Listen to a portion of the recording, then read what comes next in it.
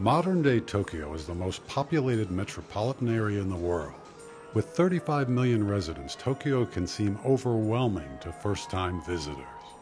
Imagine how you might feel if you arrived here as a teenager from a small rural village with nothing but a dream to twist the throttle.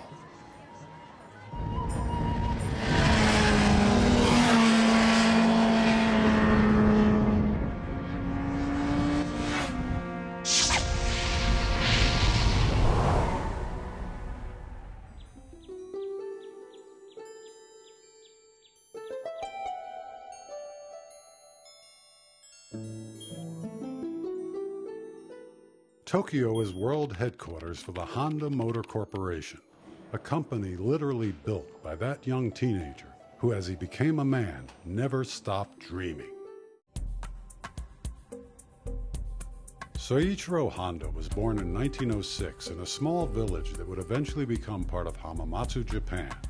His father was a blacksmith who also repaired bicycles. Soichiro, whose first name in part means eldest son, left home when he was just 16 to spend 6 years as an apprentice automobile mechanic in Tokyo. He lacked a formal education, but he possessed a unique and fierce personal passion for anything with an engine. Mr. Honda was a maverick and a visionary, and even though he didn't have formal mechanical engineering training, he was a mechanical genius. In 1928, Soichiro Honda went home. Just 22 years old, he opened his own automobile repair shop and soon gained a reputation for work of the highest quality. In his spare time, Honda would modify parts from old automobiles to build his own race cars. A serious accident on a racetrack ended his promising career as a driver in 1936, but it did nothing to diminish his love and dreams of racing.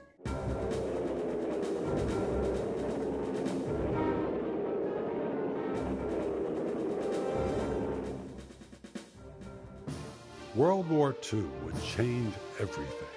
In 1948, Soichiro Honda risked his entire life savings, $3,200, to open the Honda Motor Company. Its initial goal, provide desperately needed cheap transportation for a country coming out of the ravages of war.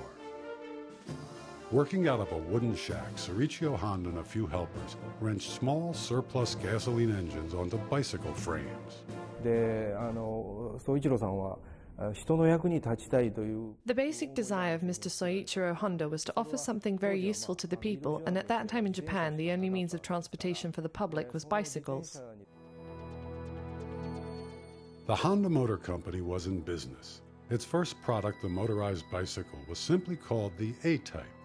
It didn't take long for Soichiro Honda to build what he really wanted.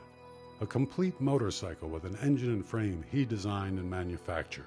Ironically or not, the 98cc 3-horsepower motorcycle was called the Dream. This is the Honda Dream D, and our company was established in 1948, and the very next year, this model was launched to the market.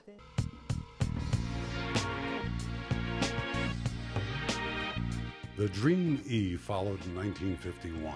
It was the first Honda motorcycle with a 4-stroke engine. It was amazingly fuel efficient, delivering 220 miles a gallon at speeds of up to 45 miles an hour. It became Honda's first real success in the marketplace. But that wasn't enough for the dreamer in Soichiro Honda. In 1954, with his company just barely in its infancy and just barely getting its financial footing, he shocked his employees by saying, well, now that we're an established motorcycle company, we're going to go racing, and we're going to win the world championship.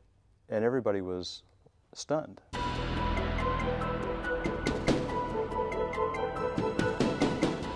Soichiro Honda actually put his challenge to the motorcycle world in writing, a memo outlining his goal of winning at the world-famous Isle of Man.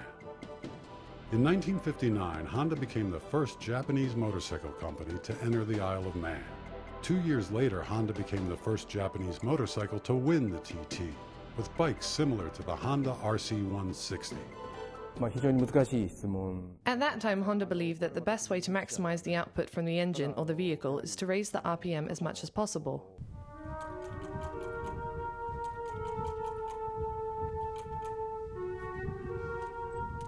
The result was what came to be called Honda music, the sound of 4 small cylinders firing at incredibly high speeds. The bike's redline was 14,000 RPM.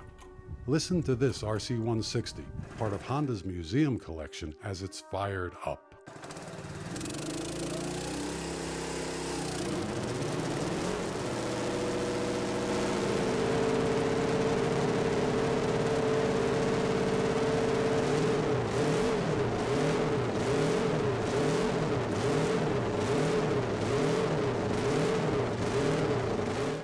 Today, classic Honda music can only be played for so long. The men who fired up the classic racer touch it lovingly and turn it off before the engine gets too hot.